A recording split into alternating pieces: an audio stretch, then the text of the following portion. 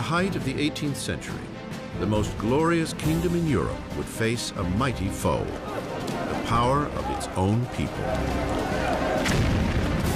One man would rise to inspire the nation, to cast aside a reluctant king and a hated queen, and a new republic would be born in blood, the blood of the French Revolution.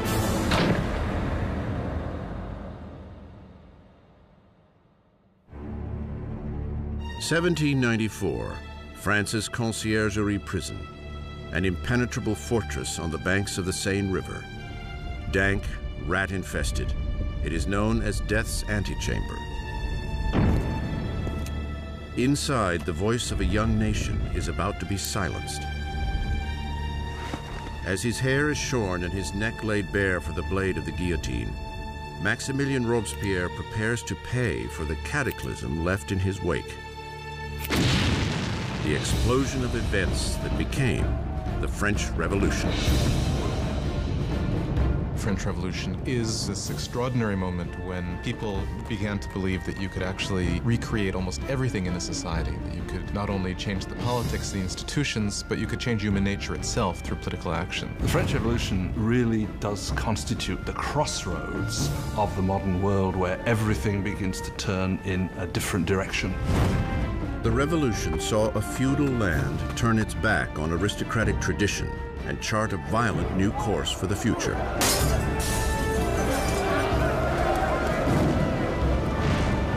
It would shake the very foundation of Europe, and its impact would be felt across the seas. The French Revolution is the most important event in Western history. There are developments that can rival it, like the Industrial Revolution, like capitalism, but if you mean an event, I can't think of anything more important. It was the revolution that upset things the most. I mean, again, when you consider that it got rid of the Catholic Church, it got rid of Christianity, it got rid of the nobility, it got rid of the king, it got rid of all these things. The French Revolution would bring bread to the poor, democracy to France, and would establish a whole new order of society. But progress would come at a price. It was really a moment of extraordinary hope, extraordinary ambition, and then it turned into this most horrific tragedy. Now, broken and defeated, Robespierre, not 2 days before, stood atop his world, presiding over the greatest and bloodiest revolution Europe had ever known. So true to its ideals, he was called the Incorruptible. So powerful, his slightest utterance could cloak an entire city in fear. A master orator, Robespierre's words were his weapon. Now, silenced by a bullet to the jaw, he awaits the same swift and brutal end he has brought down upon so many others. The revolution is about to eat its own.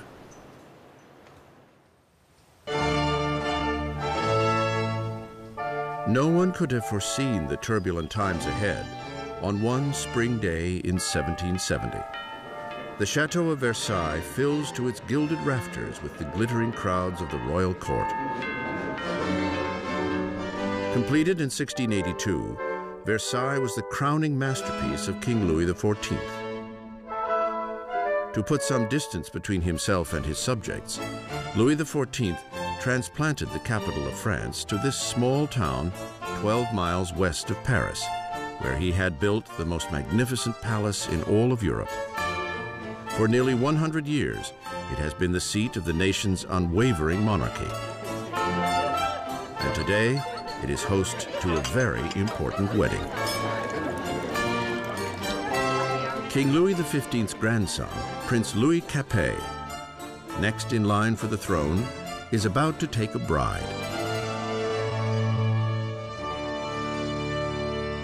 Just 15 years old on the eve of his wedding, Louis Capet is bashful and hesitant, with few of the characteristics expected of a future king, much less a husband.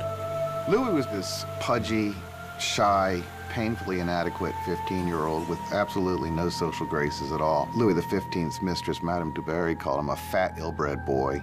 Basically, he was just a schlub. It was very hard for Louis to come to decisions. He dithered incessantly. He was always ready to be persuaded by the last person he had talked to. Again, those are usually not considered good leadership qualities. Louis's marriage is a political union between Austria's royal family, the Habsburgs, and his own, the Bourbons. The wedding symbolizes the end of an ancient rivalry and the beginning of new regional ties. The young bride-to-be arrives in France, a wide-eyed and pretty 14-year-old girl, Marie Antoinette. Marie Antoinette is an Archduchess of Austria. She's the youngest daughter of the Empress Maria Theresa. And she comes to France as part of a marriage deal which represents a great reversal of alliances, whereby for the first time in living memory, France and Austria become allies rather than enemies. Marie comes to France as a political gesture, but as a teenager, she has little interest in political affairs. Well, when Marie Antoinette came to Versailles, she was very young.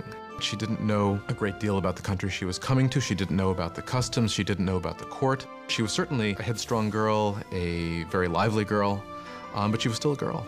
When Marie Antoinette comes to Versailles, she is just a teenager. She is blonde with blue eyes. She is pretty, and she likes being attractive to people. And she comes with the intention of winning over her husband and her new family. On the night of the wedding, there is an ominous storm. But inside, the grandeur of the ceremony lights up the palace as the newlyweds make their way to the royal bedroom. In an age-old ceremony to encourage the conception of an heir, the king's courtiers are present as the awkward young couple is revealed in the marriage bed for the first time. The crowd is delighted and expectations are high. But once the curtains are drawn, it's clear that an heir will not be so easily produced. Louis was not only not interested in ruling, Louis wasn't particularly interested in loving either, and he paid her no attention on the first nights or even further into their marriage.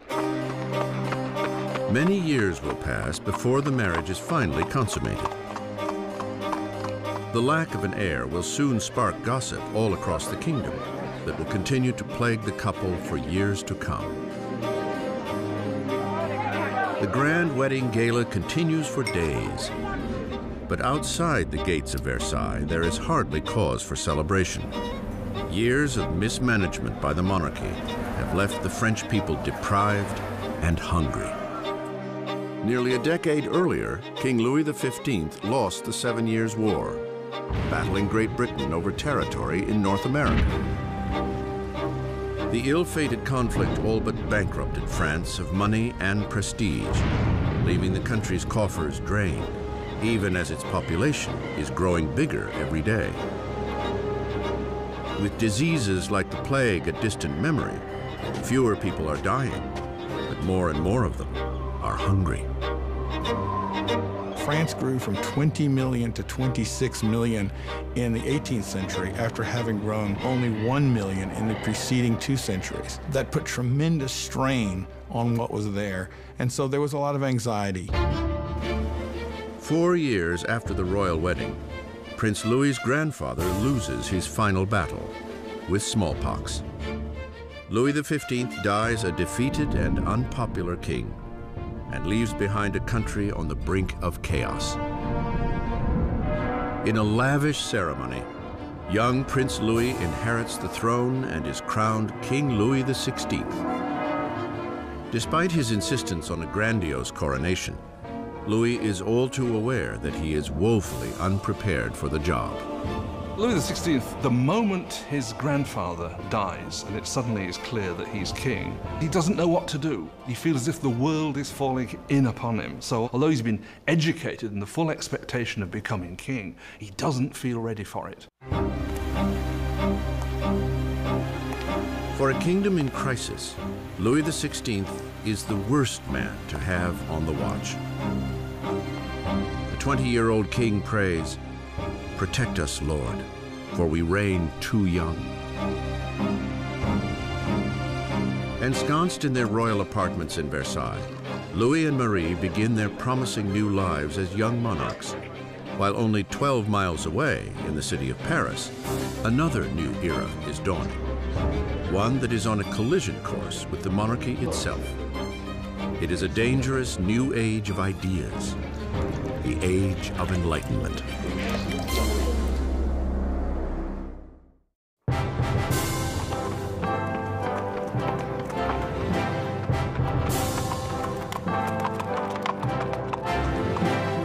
As the royal carriage approaches the esteemed Louis le Grand College, crowds gather for a glimpse of grandeur. It is a day to welcome the newly crowned king, Louis XVI, and his lovely Austrian wife to the city of Paris.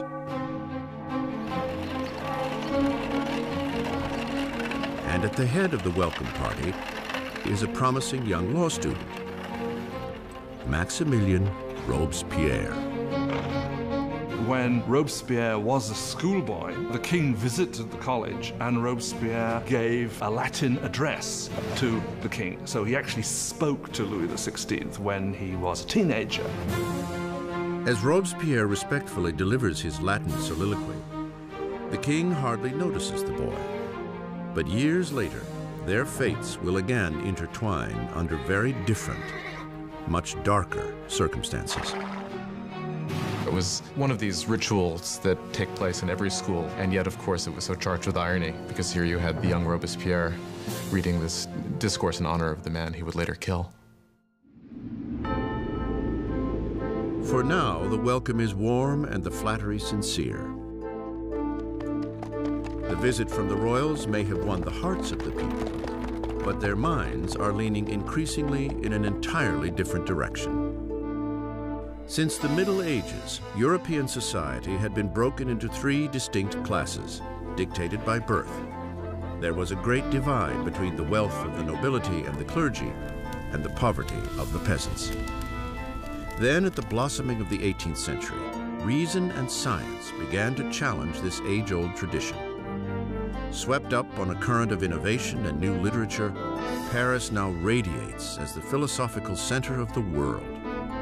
The city pulses with a great flourishing of knowledge, a shining beacon of possibility. It is the age of enlightenment. The Enlightenment is a movement which says don't trust authority, don't trust anything that you've been told by anybody else at all. Think it out for yourself, test it for yourself. In old regime Europe, you were told what to think. You were given information from above by your rulers, by your priests. And so the idea that you could map out all of human knowledge and then have access to it was revolutionary. In elite salons across Paris, aristocrats gather to discuss Enlightenment authors and the burgeoning age of reason. Voltaire, Rousseau, fresh voices who champion liberty, control of one's own destiny, and above all, equality. The passion for this new literature is highest among the upper class. But as Enlightenment ideas take root at all levels of society, the drive for equality will begin to threaten the aristocratic way of life.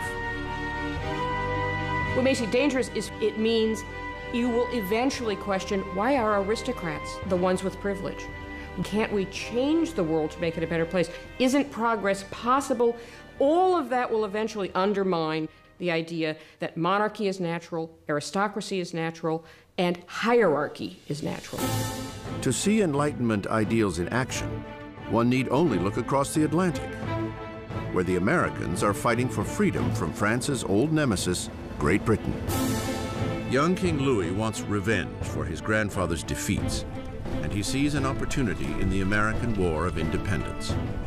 Louis commits to the cause a total of 2,000 million livres, enough to feed and house 7 million French citizens for a year. His investment would mark the beginning of financial collapse for France. America bankrupts France, in effect, because the debt which the French monarchy incurs in order to fight the American War of Independence turns out to be absolutely crucial in the financial situation of the French monarchy, because the French monarchy cannot pay those debts. While Louis sends money and troops across the Atlantic, Marie is busy incurring debts of her own. Life at Versailles is a never-ending routine of archaic ritual and formality. There are ceremonies for the waking of the king and queen, for dressing, for dining, for retiring to bed. To keep herself amused amidst the ritual drudgery, Marie Antoinette presides over a parade of increasingly outrageous fashions. Marie was obsessed with fashion, especially these towering hairdos that were several feet high, that took hours and hours in the construction and fit all sorts of ornaments and fruits, and to many people they seemed like an obscenity. They came to represent what was all that was wrong with her and with Versailles and that culture. Marie occupies herself with court gossip, gambling, and the staging of plays. As her expenses accumulate, Marie earns the nickname Madame Deficit. Marie is given the name Madame Deficit as the country is in economic chaos, and she continues to spend as if nothing's happened on dresses and jewels and shoes, and she was the Imelda Marcos of her day. Of all the debts Marie incurs, the greatest is what she owes her country, an heir to the throne. In the 7 years since their marriage, Louis and Marie have yet to produce a child. Marie finds herself in an increasingly humiliating position. The job of the Queen is to produce a male heir. It's absolutely essential for there to be a son. And during that time, people criticize, people are dissatisfied, people say the king should never have married this Austrian archduchess, and now she can't even produce an heir to the throne. Marie is desperate. Louis's appetite for food is unquestioned, but sex is clearly not on the menu. Il y a toute une correspondance entre l'ambassadeur d'Autriche et Marie-Thérèse, the mother of Marie Antoinette, questioned, if a girl as gorgeous as my daughter cannot get him going, then what is going on? Qu'est-ce qui se passe? Louis XVI and his young wife were not able to conceive for 7 years. This cast a pall on the beginning of his reign, and because his hobby as a locksmith was well known, there were all sorts of salacious songs circulating to the effect that the locksmith was having a hard time finding the keyhole. Louis's disinterest in sex is seen as a lack of bravado as a king. Finally, after years of frustration and pressure from the court, Louis is diagnosed with a treatable condition called phimosis. Louis had a deformity that made arousal extremely painful. Therefore, there was no consummation until there was a surgical procedure that could correct this. But he was scared to death to have it, and it took years for him to agree to have it. And when he finally did, voila.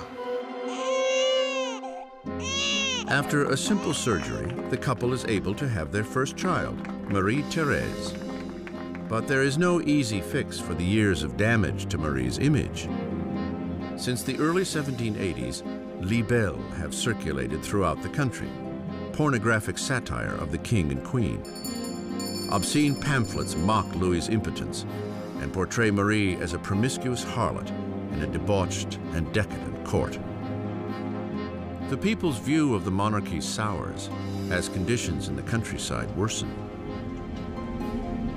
After a succession of bad harvests, deregulation has raised the cost of flour, leading to a shortage of the very heart of the French diet, bread. But the hardships naturally stop at the gates of Versailles. As the royals continue to live in extravagance, complaints are committed to paper. One charge is leveled directly at the royal court. Do you know why there are so many needy people? It is because your luxurious existence devours in one day the substance of 1,000 men. The man behind this charge? The same young man who just a few years earlier regaled the king and queen after their coronation, Maximilien Robespierre. In Robespierre, the people will soon gain a voice, calling for liberty, equality, for revolution. Versailles in the late 1700s is an oasis of extravagance, surrounded by a land in despair. And with an uncertain king at the helm, France is charting a course for disaster. After 19 years of marriage, Louis has sired 4 children. Yet as a king, he remains impotent. In an attempt to demonstrate leadership, Louis dabbles in financial reforms. But his misguided interfering burdens the poor with heavy taxes, while the nobility pay hardly at all. With the economy in ruins and the people restless, it seems as if even the heavens are angry, smiting France with the most bitterly cold winter in 90 years. If ever God intervened to make a situation worse, the summer of 1788 and the spring of 1789 is a moment when that happens. By the summer of 1788, you already have a burgeoning political crisis, and it's developing against a background of very serious food shortage. For the people of France in the 18th century, flour is the essence of life itself. Bread, the measure of existence. Most ordinary people in France ate at least 2 pounds a day of bread. Bread was all important. Its price was immediately felt by everyone. If the price doubled, you were in big trouble. Under Louis's financial mismanagement, the cost of flour skyrockets. Sparse food supplies are hoarded. And the cost of a loaf of bread soon equals a month's earnings. Hunger turns to rage. Riots break out across France. Homes are robbed. Bakeries are raided, and shopkeepers suspected of stockpiling bread are lynched on the spot.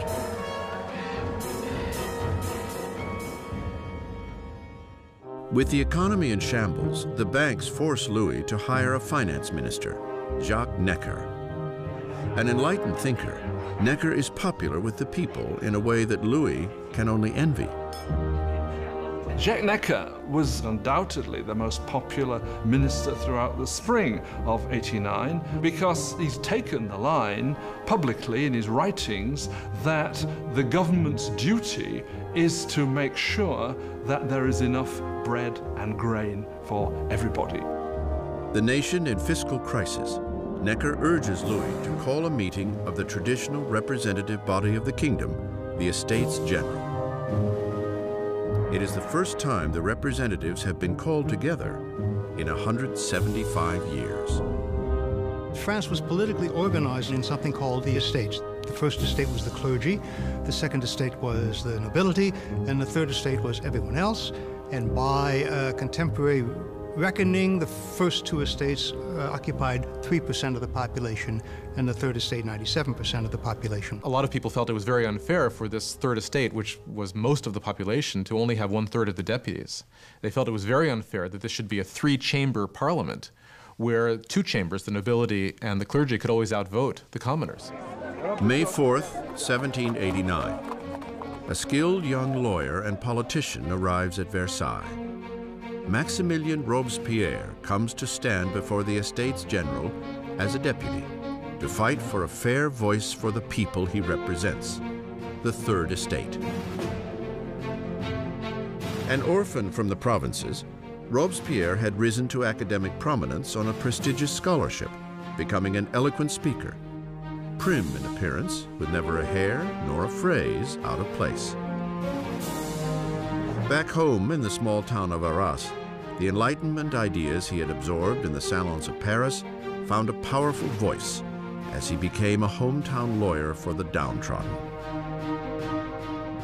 By the time he went back and started to practice as a lawyer, he was reading very widely in the Enlightenment. And Robespierre was someone who, when he was practicing law in Arras, tried to actually bring the ideas of the Enlightenment into the cases he was fighting. At the Estates General, Robespierre and his colleagues are demanding that the nobility and clergy pay taxes, but Louis feels increasingly threatened by the growing radicalism of the Third Estate. Then, on June 20th, after a 6-week deadlock, the deputies arrive to find that they are being silenced. On June 20th, when the deputies come to their meeting and find the doors locked, they suspect a plot. They move next door to what we call a tennis court, which was really a handball court, and gather together and swear they will not stop meeting until they have a new constitution. The deputies declare themselves a new National Assembly, the true representatives of the people of France. The tennis court oath is one of these great symbolic moments in the history of the French Revolution. You had these people assembled in this great open space of the tennis court, raising their arms in this sort of quasi-Roman salute. And for the National Assembly, this was a moment when they realized something of their power and their dignity and saw that they really could defy France's king. In one revolutionary stand of defiance, the National Assembly is born. It will be a communion of voices from around the country, a parliamentary body enacting the people's will. But wresting power from the king would not be so easy as signing a simple proclamation. All of these early victories that take place at Versailles are largely paper victories, and they have no teeth to back them up. And the fear that takes over the deputies at Versailles as we approach mid-July, is that the king is gathering his forces to disperse them, to overthrow them. By early July, 30,000 of the king's troops are taking positions around Paris. To defend themselves, the people form a new National Guard. Rioters raid Paris's armories and make away with over 28,000 muskets. The only thing missing is gunpowder, and the people know just where to get it. In the center of Paris, there looms a massive stone dungeon, notorious as a symbol of feudal rule, the Bastille. The prison houses the city's stores of gunpowder and is legendary as a den of torture and unspeakable deaths.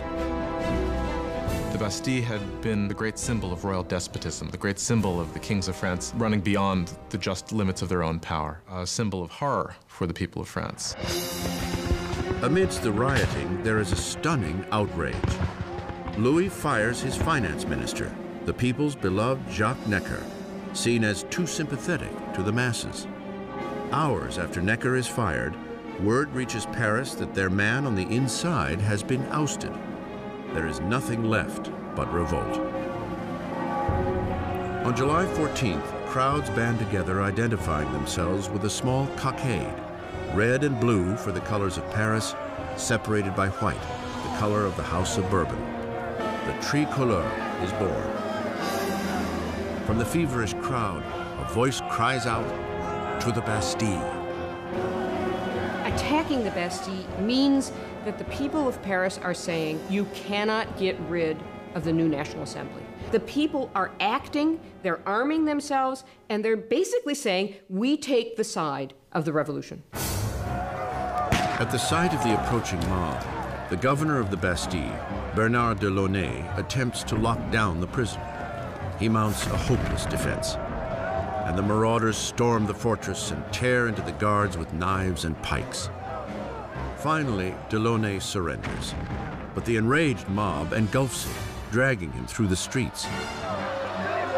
The jeering horde kicks and stabs at him until he shouts, "Let me die." The crowd eagerly obliges. He is stabbed and shot, and a revolutionary tradition is born. His severed head is paraded on a pike.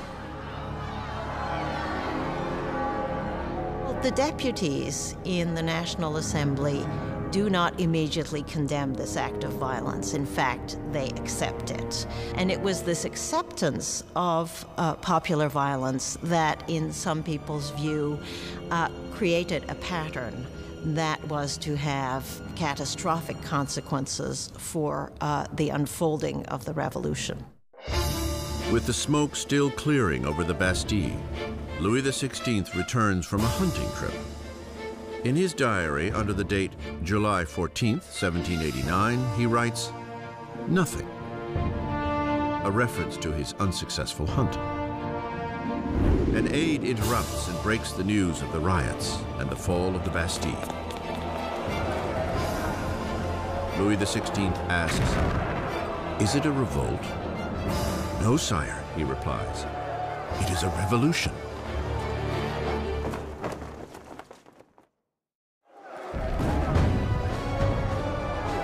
Victory at the Bastille unleashes the irrepressible torrent of revolution. The people had defied their king and won. There would be no turning back.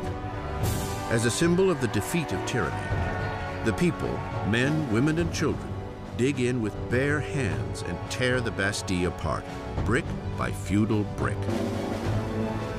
They are beginning to dismantle the past itself. The French went about the process of tearing down the Bastille as quickly as they could. In the absence of powerful explosives, this was done very painstakingly, but with a tremendous amount of vigor. And the bricks were given away, sold as emblems of the demolition of despotism. The energy of the streets invigorates the National Assembly. A charter is penned within days called the Declaration of the Rights of Man. Under this daring new document, archaic class distinctions are to be abolished and all men considered truly equal. The Declaration of the Rights of Man was a declaration promulgated by the National Assembly, which said in its text that the sovereignty belongs to the people, belongs to the nation. The king is nowhere mentioned in this document. Therefore, by issuing this document, the Assembly was effectively seizing power for itself. With the new National Assembly as their voice, the citizens of France set out to change the very fabric of their world. They demand a constitutional monarchy, equal rights for all men, and justice under reasonable laws. To provide a greater voice for the call of revolution, Robespierre demands increased freedom for the press, long muzzled under the old regime. The resulting free press is spearheaded by L'Ami du Peuple, the people's friend, a fiery newspaper full of vitriolic rants and provocation. It is the brainchild of a former doctor, Jean-Paul Marat. After a string of unsuccessful careers, Marat found himself living in poverty, for a time finding shelter in the sewers of Paris. It was there he contracted a painful skin disease that now leaves him confined for long periods to a medicinal bath. A bitter and failed Marat finds in the revolution the perfect outlet for his venom. Jean-Paul Marat was just one of these professional malcontents. And unfortunately, revolutions do offer opportunity to professional malcontents. Marat took all of that bile, all of that resentment, and funneled it into a newspaper that became extraordinarily successful, L'Ami du Peuple. Marat was a man possessed of extraordinary anger.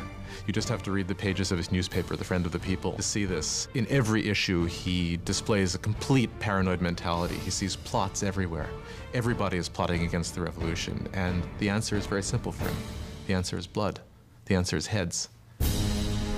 Marat loathes the monarchy's relentless extravagance, even as poverty grips France, and needs only the slightest rumor to lambast the king and queen in his newspaper. On October 2nd, 1789, his anger boils over.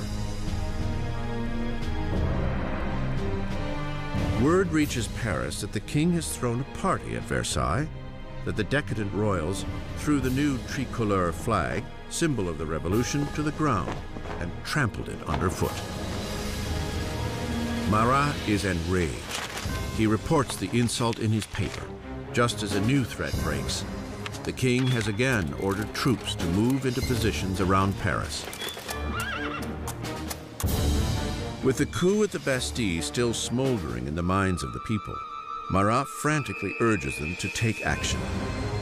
People of Paris, it's time to open your eyes. Shake yourselves out of your torpor. Wake up. Once more, wake up. October 5th, dawn breaks to the furious ringing of bells. Women gather near City Hall to protest the shortage of bread. And now fear of the approaching royal troops mixes with anger as news of the king's offensive party circulates through the crowd. Soon, thousands are marching to Versailles, pikes and guns in hand. The women are taking their complaints to the king. The core of the crowd was made up of the famous poissardes, the fearsome fish ladies of the central markets, who were known for their brawny build and their fearlessness. They were equipped with large knives for scaling fish. They were hugely muscular because they carted boxes.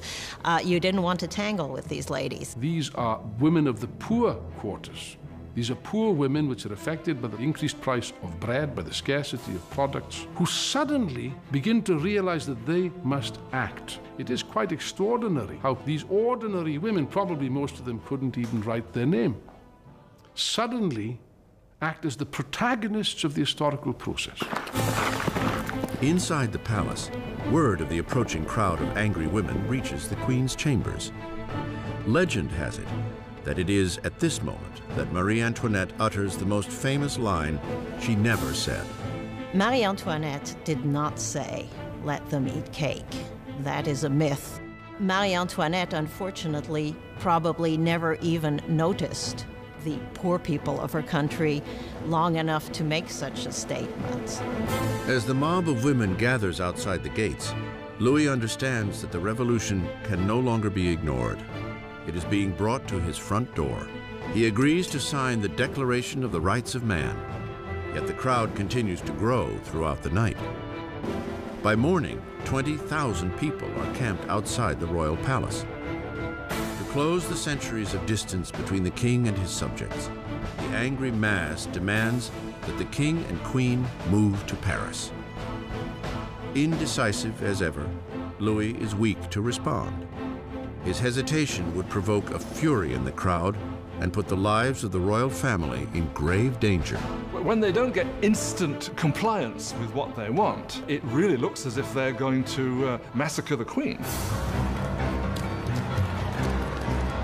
A wave of women break into the royal palace screaming for the blood of the Queen. They massacre the guards, decapitate them, and impale their heads on pikes. They were like banshees screaming throughout the palace, "Give me her entrails, give me her head, I want a leg, I want an arm." I think that they had grown so frenzied that if they had encountered her, they probably would have torn her to pieces.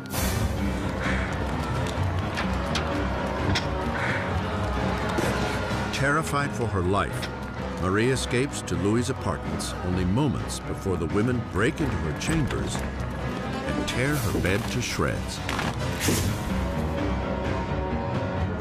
The king and queen are now at the mercy of the mob, and what the mob wants is a little attention from their king.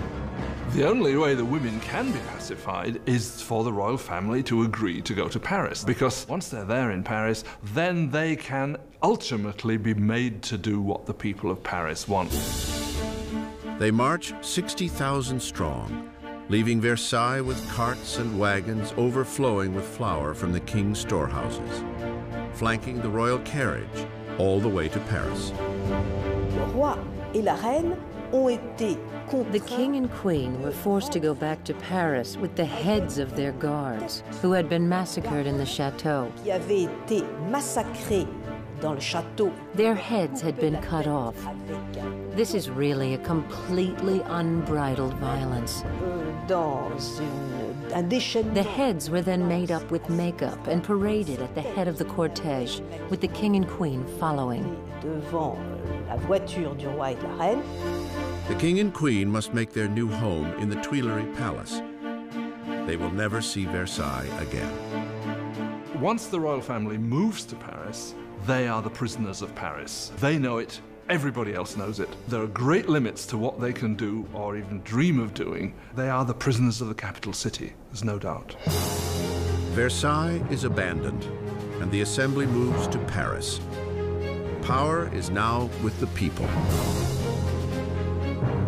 France will have democracy, new laws, and a remarkable and unforgiving form of justice will make its debut on the revolutionary stage: the guillotine.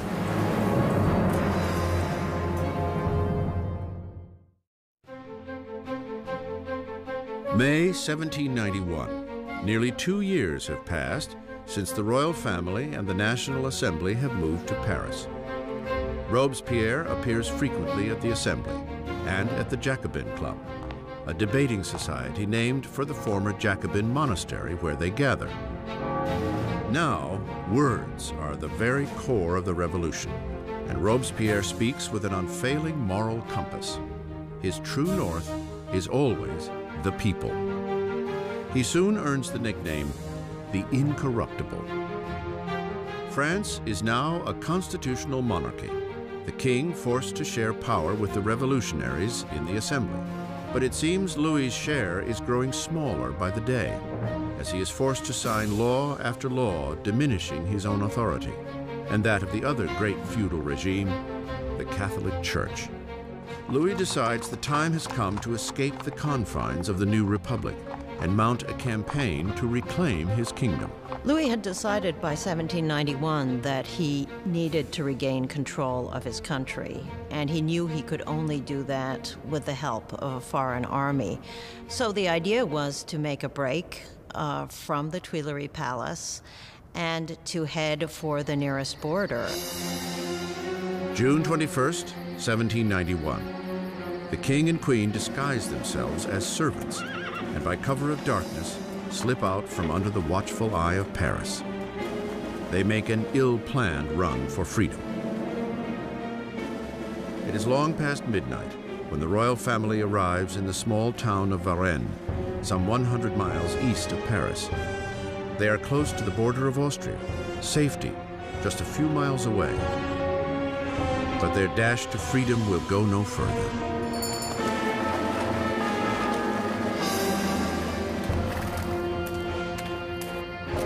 Rumors of the royals' journey have preceded them to Varennes. A town official stops the carriage, demanding their passports.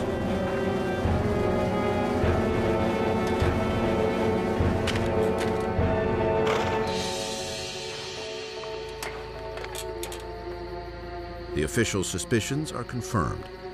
It is the signature of the king himself.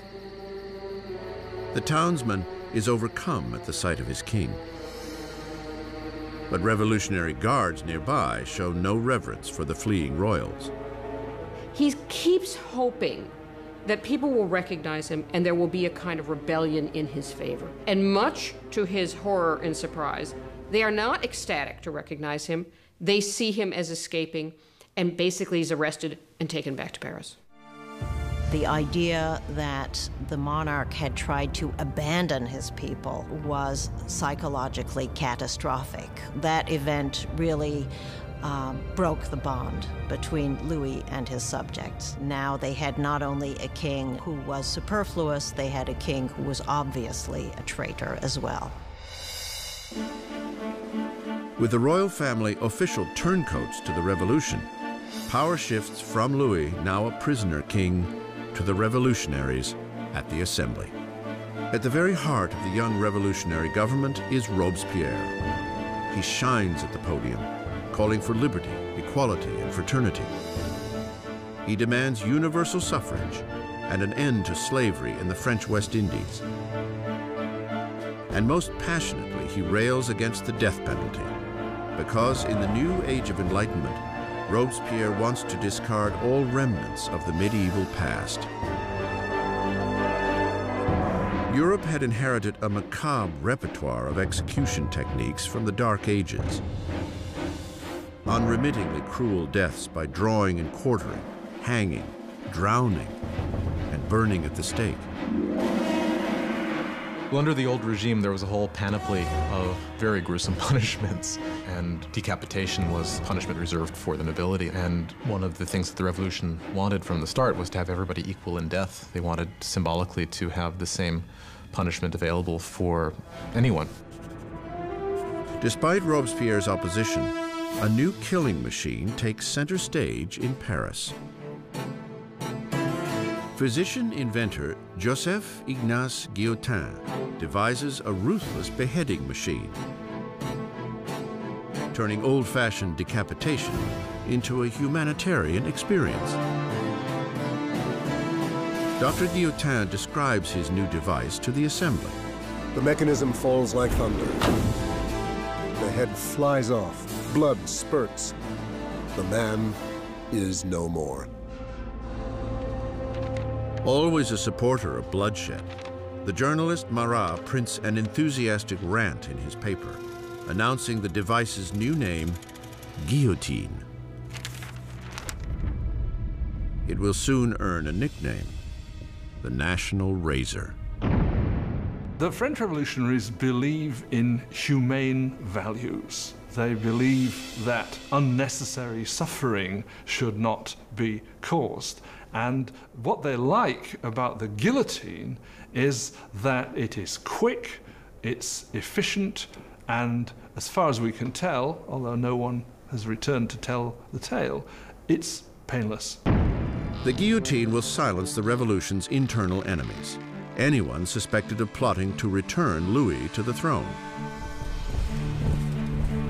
But it's the enemies surrounding France that most preoccupy the assembly. There is a fear that members of the extended royal family who fled to Austria will launch an armed counter-revolution. The assembly calls for a preemptive attack, a declaration of war on Austria. But Robespierre argues against it. Robespierre is one of the lonely voices who is opposing war because he thinks the enemy will win. Robespierre is afraid that the country isn't ready, hasn't got an army that would be able to defeat the enemy. The enemy might therefore come in and destroy the revolution. Robespierre loses the debate. In April 1792, the Assembly declares war on Austria against a country ruled by Marie Antoinette's own family. A nationalist fervor grows. If Austria defeats the revolutionary army, Louis will undoubtedly reclaim his throne. And Marie is suspected of aiding the enemy by corresponding with her relatives in Austria, giving away French troop movements with the stroke of her pen. All the while, the king and queen feign adherence to the revolution. Louis and Marie Antoinette are playing a double game. They are seeming to go along with the revolution many times, at the same time as they are conspiring against it. They are trying to survive. If you want to be generous, they're survivors. But if you want to be, look at it from the revolutionary point of view, is they're liars. With the French army already suffering huge losses on the border, word reaches Paris that Austria's ally, Prussia, has joined the invasion. The enemy troops are mobilized under the command of the Duke of Brunswick, a Prussian general. Tension pervades the streets of Paris. And then, the newspapers print a letter from the Duke of Brunswick, a manifesto threatening the destruction of Paris if any harm comes to their royal majesties, the king and queen. The misguided threat wildly backfires. August 10th, 1792. 27,000 armed citizens, fueled by indignant rage, head to the Tuileries Palace and fall upon the king's guards in a savage attack. By the end of the day, over 800 from both sides are dead. The king flees to safety in the assembly, but the monarchy is no more. Louis is officially stripped of his title. The French Republic is born. The blade of the guillotine is christened with the blood of Louis's remaining guards.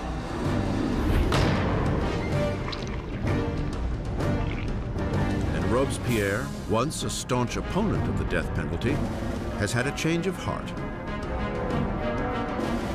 The birth of the new republic can only begin with the death of a king.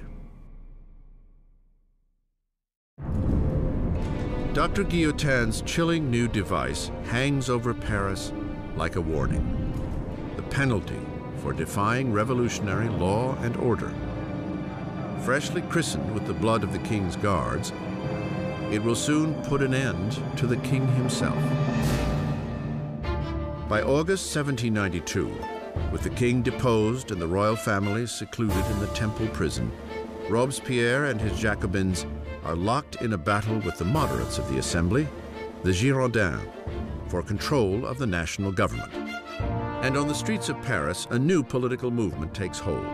As a symbol of their rejection of aristocratic tradition, ordinary citizens refuse to wear the knee breeches or culotte of the aristocrats. They call themselves the sans-culottes, those without knee pants. The sans-culottes considered themselves the true people of France. They were not the poorest of the poor. They tended to be fairly well-off artisans, shopkeepers, people like that. But they were people who at least claimed to work with their hands.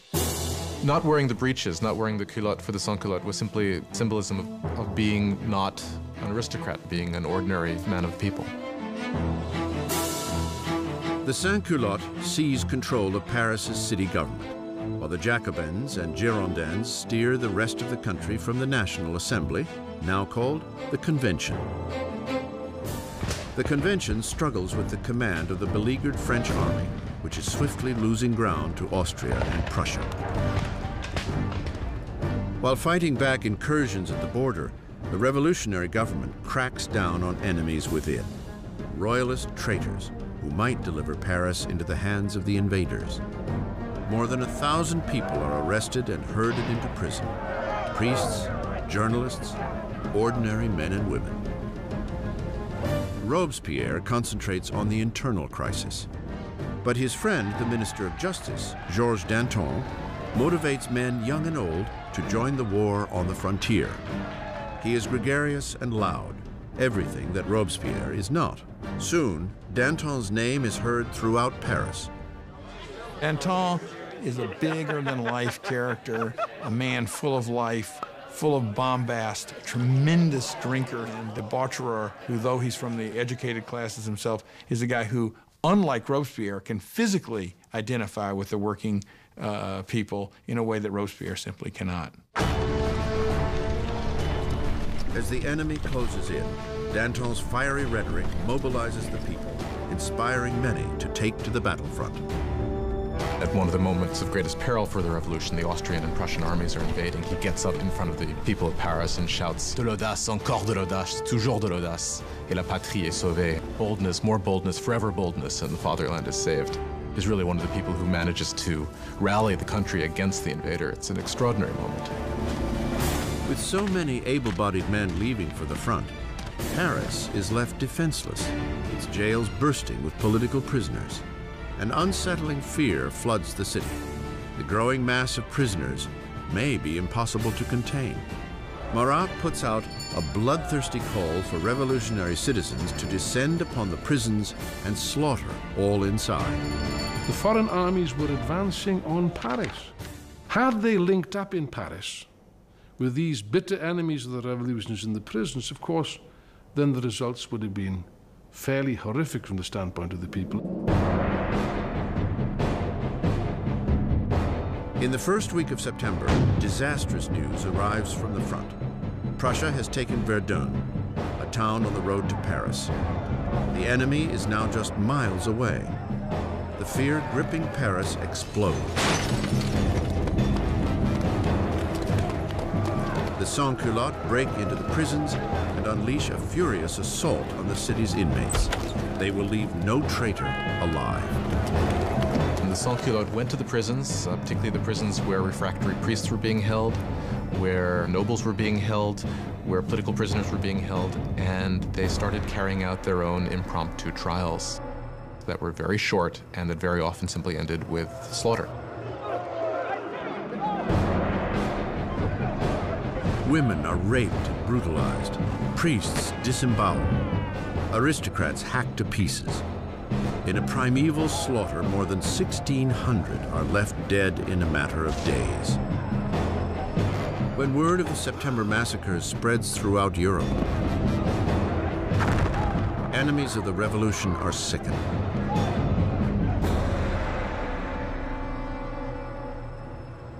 Across the English Channel, the London Times gives voice to the revulsion. Are these the rights of man?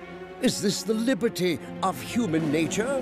The most savage four-footed tyrants that range unexplored Africa rise superior to these two-legged Parisian animals. The revolution has taken an inalterable turn. Even Robespierre understands that things have gone too far, that the people cannot manage the revolution on their own. They need guidance, an iron hand. And with the power of his words, the incorruptible rises to the forefront as the man who will guide the revolution. Robespierre had once pushed for a constitutional monarchy. Now he believes there is no longer room for the king. A momentous decision is made. France will put its own king on trial. With the verdict a foregone conclusion, the only debate left is punishment. The moderates, the Girondins, call for sparing Louis's life, which isolates them in the convention.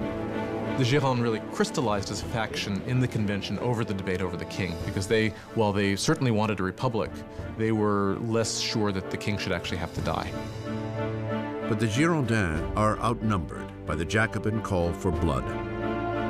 Why did the Jacobins want to kill the king? I think they wanted to kill the king because, as Robespierre brilliantly said, you have to kill the king so the revolution can live. If the king is right, then the revolution is wrong. In any system there had ever been, there's only one penalty for treason, and that is death.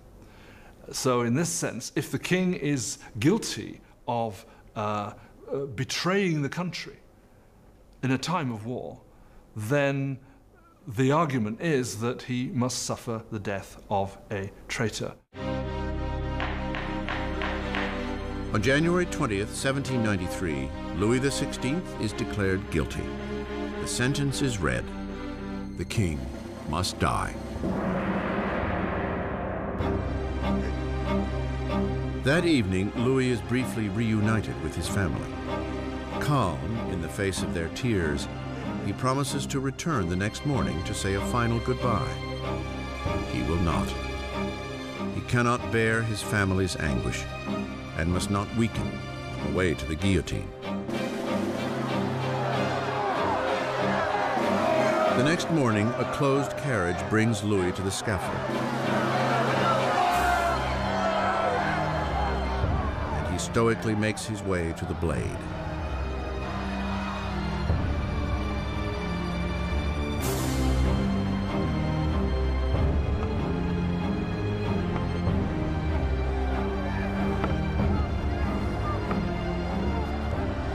He attempts to give a speech. I trust that my death will be for the happiness of my people, but I grieve for France, and I fear that she may suffer the anger of the Lord. But the guards drown him out with a drum roll.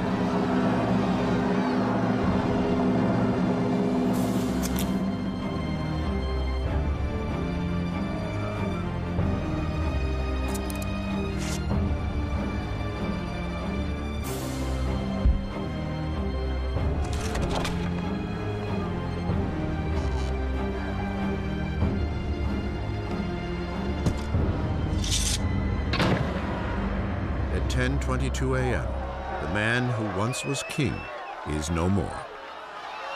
In the temple prison, Marie hears the cannons fire, heralding the death of her husband. She collapses in despair. The king's blood is spilt, the revolutionaries victorious. But the enemies of the revolution will soon claim a victory of their own. Their target? The man who is calling for so many heads to roll, Jean-Paul Marat.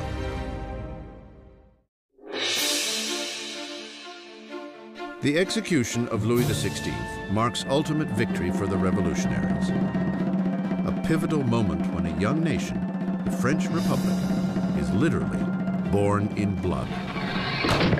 By the end of 1792, the radical Jacobins, believing the young revolution is in danger of being sabotaged by traitors, are steering the revolution with more and more violent means. But the Girondins, representing the people of the French countryside, want to slow the ascending violence for fear it will lead to civil war.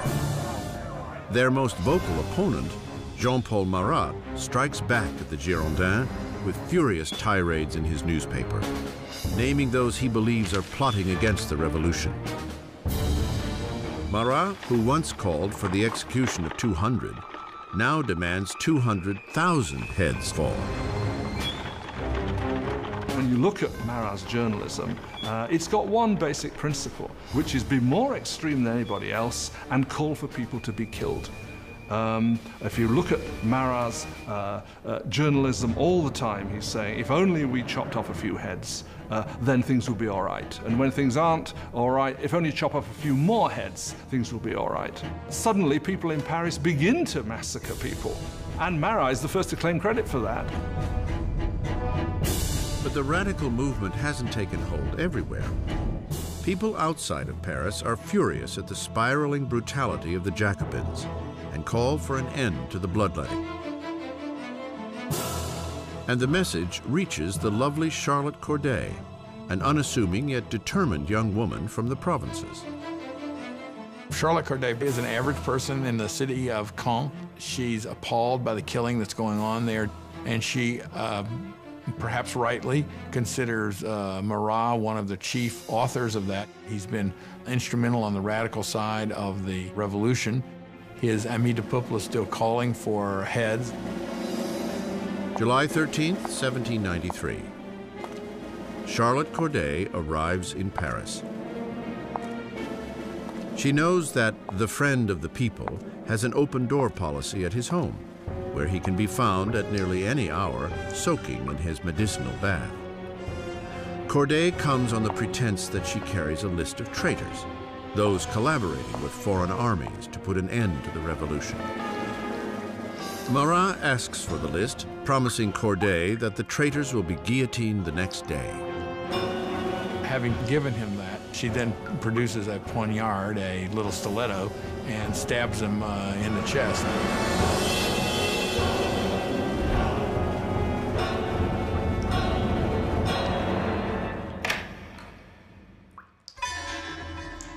The so-called friend of the people dies instantly. The angry voice of his newspaper silenced.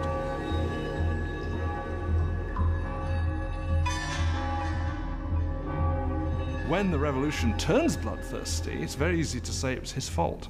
And that, of course, is what those who hated him or feared him did say, and that's one of the reasons why Charlotte Corday actually murders him in 1793, because she regards him as responsible for many of the bloody atrocities that have actually occurred. Corday makes no attempt to escape. At her trial, she is unrepentant.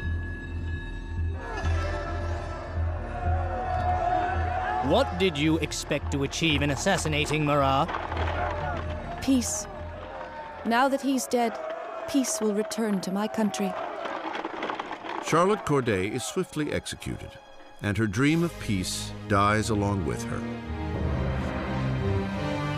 She has killed Marat the man, but she has created Marat the legend, his death most famously depicted by the revolutionary painter Jacques-Louis David. He became a martyr. He became a kind of almost religious figure. You had people offering up prayers that went, "Heart of Jesus, Heart of Marat." You had these scenes at his funeral where the bathtub in which he was murdered was sort of put up on the altar, almost as if it was a kind of crucifix.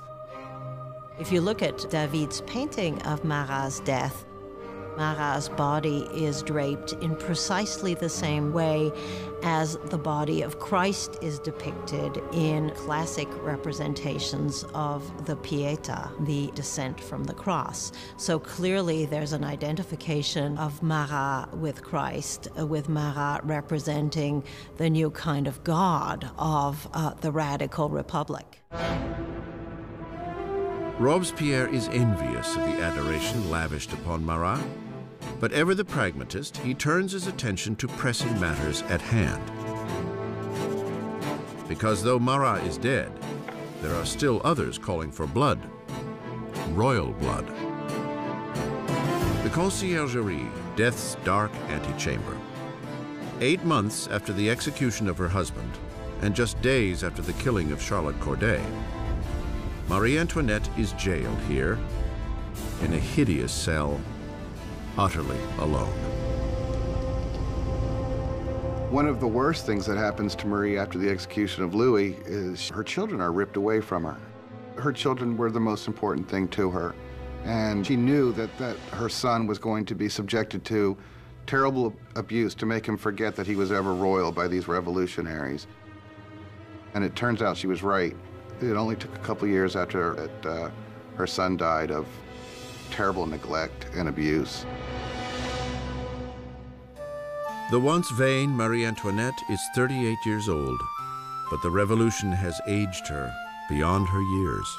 Marie Antoinette had been a very pretty woman, elegant until the revolution. From 1788-89, she got thinner. Her hair went white. She abandoned all her coquetry and her pretty things. She became emaciated. When she arrived for her trial, she was unrecognizable. On October 15th, Marie is put on trial, accused of high treason and depleting the national treasury. The little evidence offered is salacious and vengeful rumor. A final charge is added to the list. She is accused of incest with her son. At this, Marie stands to defend herself. I appeal to the conscience and feelings of every mother present to declare if there be one amongst you who does not shudder at the idea of such horrors.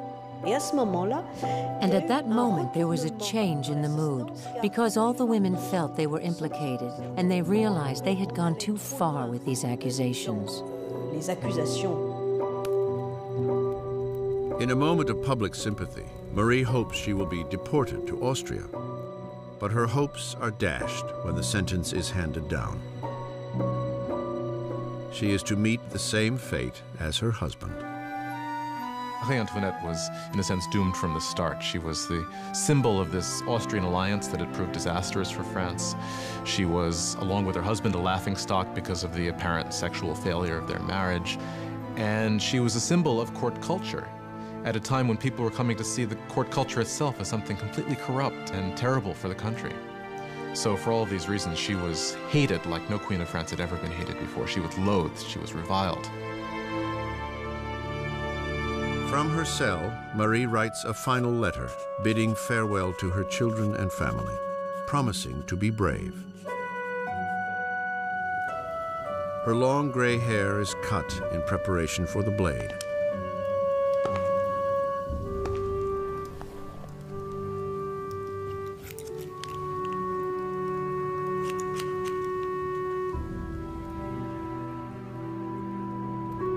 Her hands are tightly bound.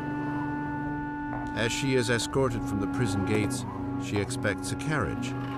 Instead, there awaits a common criminal's cart. She hopes when she's taken off to execution that she's going to get the same treatment that the king got, meaning she would be in an enclosed carriage so the crowd couldn't get her, but they just put her in an open wagon where people would shout all sorts of things, horrible threats at her. A shadow of the sovereign she once was, Marie Antoinette maintains a queenly dignity as she is paraded through the streets of Paris.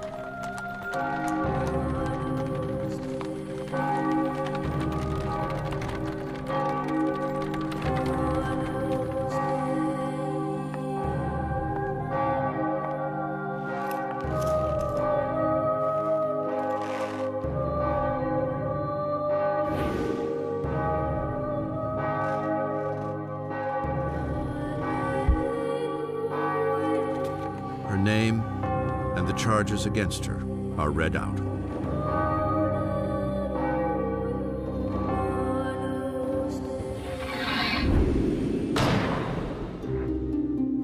last Queen of France is dead. Several days later, following countless more executions, a member of the National Convention notes the pointless waste of life as one after another of his colleagues are lost to the guillotine. The revolution is like Saturn, devouring its own children, he says. Danton sniffs. Revolutions, my friend, cannot be made with rose water. The bloodshed has only just begun.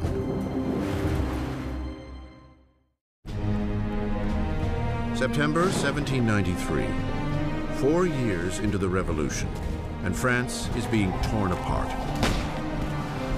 There is violent insurrection in the provinces and huge losses in the faltering war against Europe. In one blistering defeat, the British Navy takes the port city of Toulon. Europe is eating away at France's borders. France is the single largest country in Western Europe. It's the most populous country in Western Europe. It has been the great military power. And of course, when it entered into the revolution, a lot of its traditional enemies and also a lot of its traditional allies thought, aha, this is our chance to, not to carve a piece off of the actual territory of France, but certainly to enrich ourselves at its expense and to weaken it permanently. France is isolated in the whole of Europe. It's being blockaded by Britain. It's being attacked and invaded by Austria and by Prussia. The people of Paris are seized by a fear that the victory of the counter-revolution will lead to a bloodbath.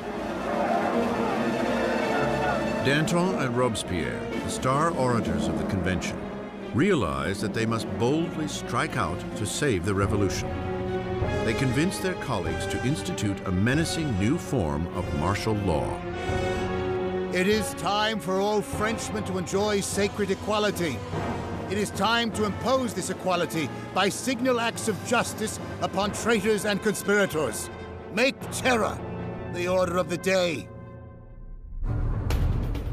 Thus begins a new chapter in the revolution, a period of violent repression called the Terror. In a remarkable reversal, the revolutionaries suspend the new constitution and all the rights it was to guarantee. Police spies scatter throughout the country.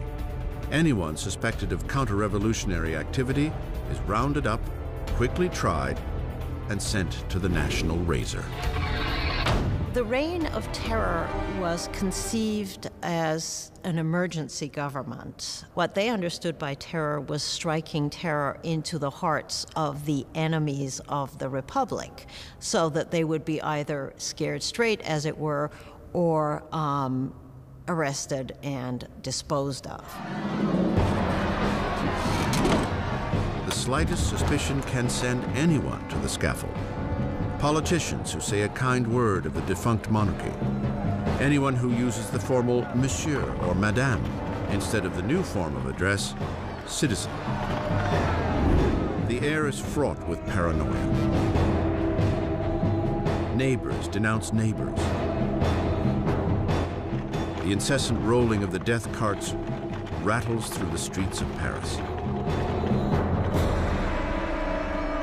Execution is absolutely hanging over people's heads in the sense that we know in Paris there are police spies, and there are quite a few police spies everywhere, standing in bread lines, listening to what the women are saying, and turning them in if they don't like what they hear.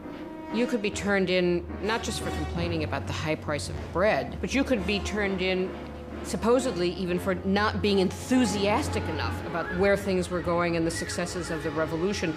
So just about anything that would stand out for commentary could get you into trouble. The convention sets up a revolutionary tribunal, expediting trials and executions with ruthless efficiency. To consolidate power, they form a 12-man council and call it the Committee of Public Safety. Ultimately, power had to be delegated to a smaller group, and that group became the Committee of Public Safety. Ultimately, it became 12 people who really ruled France as a kind of collective dictatorship. With his masterful words and revolutionary vision, Robespierre soon emerges as the committee's fiercest guiding voice. And that voice is calling for more blood. One of the paradoxes in Robespierre's political life is that he very early on is a passionate opponent of the death penalty. And of course, this is thrown back in his face later when he becomes an equally passionate proponent of terror and the guillotine. He never particularly responds to that except to say, well, times have changed. The revolution has hardened Robespierre. Once an impassioned supporter of a free press, he now reinstates censorship, a vestige of the old regime. And with the church already under attack, Robespierre stands idly by as one of the most radical revolutionaries. Jacques-René Hébert proposes a new agenda: de-Christianization. When the crisis of the war and internal rebellion is at its height, people begin to say the root of all the problem is priests, is religion. And what we've got to do, if we're ever going to be safe against the enemies of revolution, is destroy the power of the Catholic Church. Superstition, fanaticism, that's what religion's all about, and therefore what we have to do is stamp out this whole thing entirely. Streets carrying the word saint are renamed. Religious icons are destroyed and replaced with tributes to the new saint, Marat. The church came to seem simply the enemy to the radical revolutionaries. Churches and cathedrals are simply stripped of their altars. Stained glass is smashed, statues are smashed. The wealth of the churches is simply carted off. Of course, for European opinion, this was something even more shocking than the death of the king. Not even the Christian calendar is spared. Years are numbered no longer from the birth of Christ, but from September 1792, the overthrow of the monarchy. It is now year 1. Months are renamed according to the seasons. July becomes Thermidor, April, Floreal. Months are broken into 3 weeks of 10 days each. The revolutionary calendar was certainly designed as a kind of weapon against Christianity, against Christian belief. Of course, by having a 10-day week, you'd no longer have Sundays, so people wouldn't even know what day Sunday was anymore. That's what they hoped. The terror spreads across France. Insurrections are put down with a vicious, unrelenting cruelty. In the city of Lyon, where counter-revolutionaries are gaining ground, the Committee of Public Safety sets a brutal example. Hundreds of rebels are tied up, marched into fields, and mowed down en masse.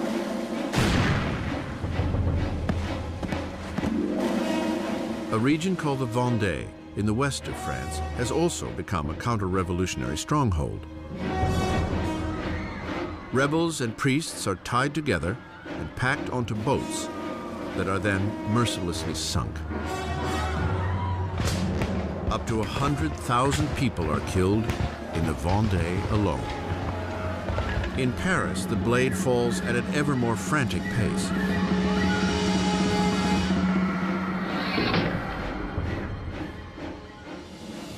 But the French armies are finally seeing victories on the frontier. Under a brilliant young commander named Napoleon Bonaparte, the French army sends the British Navy into a demoralizing retreat at Toulon. The revolution is on the rise. Robespierre is at the height of his power. He has taken on the enemies of the revolution and ensured its success through terror. For a time, the terror was very effective as a means of getting the country together, getting the government together, and fighting what was, after all, a war on several fronts. On the Eastern Front and on the Northern Front against external enemies, also a civil war in the Vendée, which was the bloodiest of all, also a civil war against the supporters of the Gironde and other revolutionaries who had turned against the government in Paris. The terror has achieved its goals, but it does not stop, and it will not stop until it devours the very man who unleashed it, Maximilien Robespierre.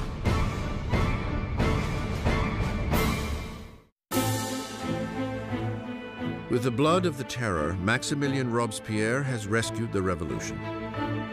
An invigorated army is repelling attacks at the border, and internal dissent has been all but quashed. At the height of his success, Robespierre dreams up a loftier goal yet: to use more terror to mold a new kind of society, a republic of virtue. By virtue, he means civic virtue.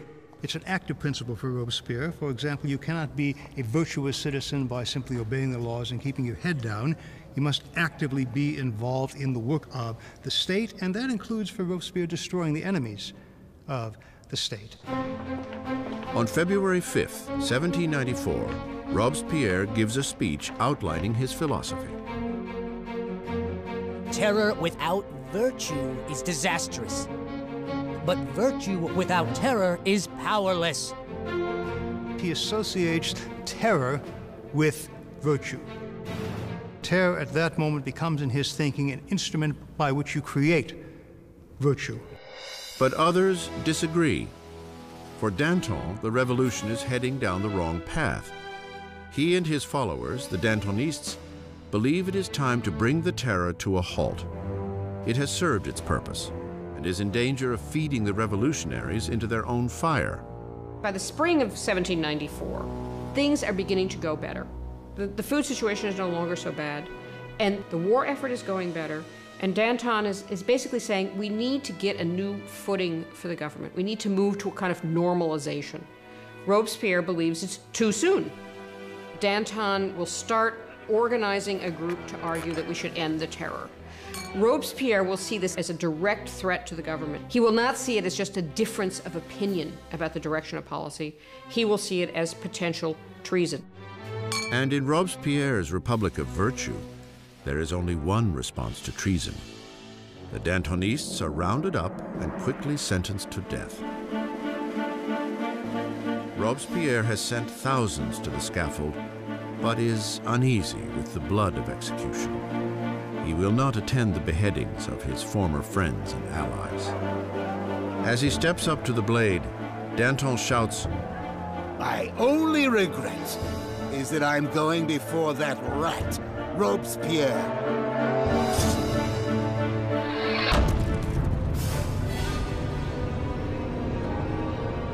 With the Dantonists out of the way, Robespierre launches France into an even bloodier, more horrifying period.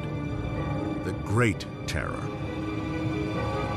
The Great Terror is the name given to the last phase of the terror in the spring of 1794 into the summer of 1794. It's the period at which the tempo of executions really starts to increase, at which the atmosphere of paranoia, particularly in Paris, but really across the country, starts to increase exponentially. You can track the number of executions until it's up to almost 800 per month in Paris, towards the end even more. Paris's executioner is busier than ever. But on June 6, 1794, the roll of the carts comes to a halt. The guillotine hangs silent. Robespierre has declared a new religious holiday, the Festival of the Supreme Being. He wants to replace the old Catholic god with a new one, the goddess of reason. One thing about Robespierre is that he never supported these atheist policies. He believed that people needed a divinity to believe in. And he helped sponsor this cult that was called the Cult of the Supreme Being, with this extraordinary tableau in Paris in, I believe it was June of 1794, which had choirs of people dressed in white singing. You had this kind of papier-mâché mountain that was built in the center of Paris. And then at the critical moment of the ceremony, you had Robespierre himself sort of emerging on the top of this mountain, clad in a toga, and marching down. And I think at this moment, a lot of people felt, all right, who does he really think he is? Does he think he's God here? Does he think he's the king? As the Great Terror spirals on, Robespierre's colleagues see the Festival of the Supreme Being as his departure from the realm of reality. There are those who think that Robespierre really has reached so extreme and so unreasonable a position that he can't turn back, that his fanaticism has somehow overtaken him, and there are those who think he's just gone nuts. Once again, Robespierre's suspicions turn to those closest at hand. On June 27th, now the 9th of Thermidor, he appears before the convention and delivers a speech of threats. It is the last speech he will ever give. Robespierre makes a tactical error.